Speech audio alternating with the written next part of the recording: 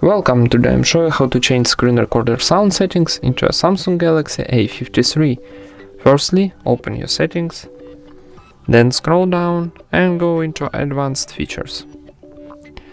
Then scroll down one more time and find screenshot and screen recorder block.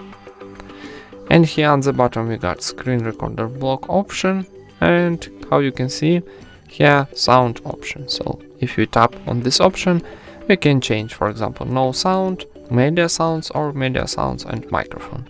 So I wanna, for example, without sound, and press select and it saves automatically. And that's it. Thank you for watching, leave thumbs up and subscribe to our channel.